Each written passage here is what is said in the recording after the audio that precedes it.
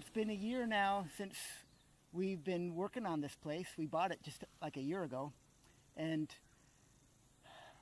I've been short on making videos because usually I don't like talking about things I don't know about or don't know what I'm doing, and that's the case here.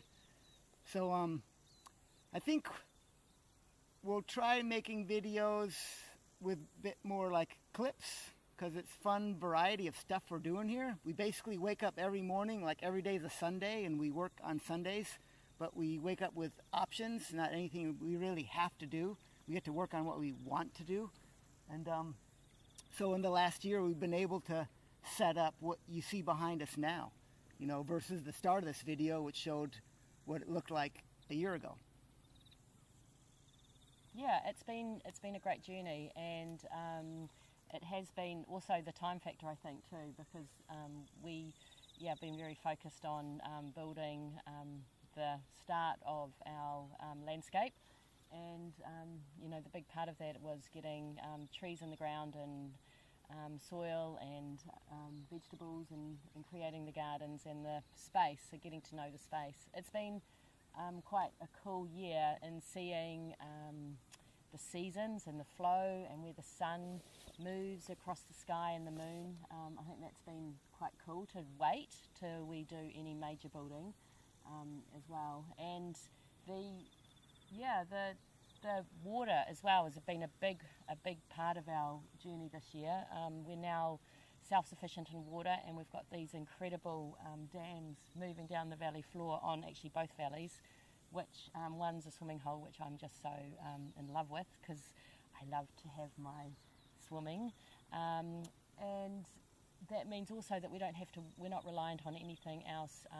We've got enough water storage, and it's actually, Ken's been really amazing at building the swales and the water flow moving through the gardens and then moving down, and then we can bring it back up. So we've got this really awesome cycle of water.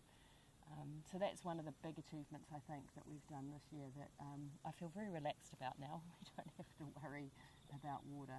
We just have to make sure we don't leave the hose on. Really excited. Just to the right here, there's 2 tunnel houses and a shade house. So we now have a really awesome propagation area, which we've been gathering natives and also some tropical and subtropical fruits. Had a bit of success sprouting mangoes. So they're just there, and I mean, we could probably do a little clip showing you what we're sprouting in there. And just below them is the chicken coops.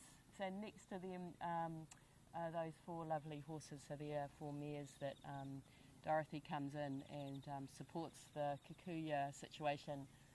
So that's why those 2 areas are quite brown, because they've just munched the kikuyu right back. And then we've got our Ken's wood, or our tool shed, which has been amazing just to keep everything dry. And that's really beautiful because he's made it out of board and batter cedar from the property, and it still smells really awesome, and it's lovely to go in. And then just below that, where you can see a little bit of blue and a little hole, it looks a little bit like a gold mine actually from this direction. That's our pantry.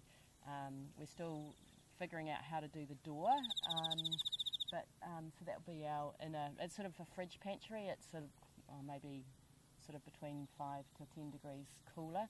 I don't know what it's going to be like actually with the door. It'll be interesting because there won't be any warm air coming in. And above that our orchards, which you can't really see too well from here, and then moving up to the woodshed where we're living in the caravan, and then moving along there's a little bit of a structure which is going to be where we're having our composting toilet, our permanent one, and our inside one. We do have one sitting under the trees. And the beautiful bathroom, so that's divided into 2, and we have hot showers, which has been, it's amazing. That's been such a beautiful treat to now be able to shower at the end of the day and relax in the comfort of the having some heat. Yeah, and then behind that is the vegetable gardens and flower gardens and the odd random sprouting avocado tree. And then just below that is it was my old chocolate factory when I was in Auckland, but it's my healing space and kind of my she shed. And then we've got ducks behind that. So yeah, it's starting to come together, and just below where that pantry is where we're going to be doing our earth kitchen lounge area, which we're starting to do a lot more research about the different and playing around with the materials here, with the cob and straw, with the clay and straw, and using findings actually from the local quarry. So that's pretty exciting. Yeah. So there we have it. I think a lot of people are doing this kind of thing, but proportionately for the mass amount of people on this planet, a lot of people, very few people really do, a few number or percentage-wise.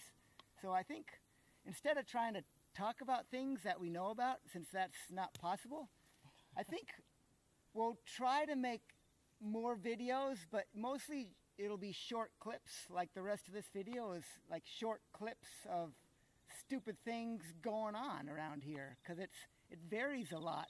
From, when it's raining, we'll dig holes and plant things, and when it's not raining, we might be trying to take a hanger out of a tree that we're trying to drop to make the toilet, and that took days of figuring out without getting killed.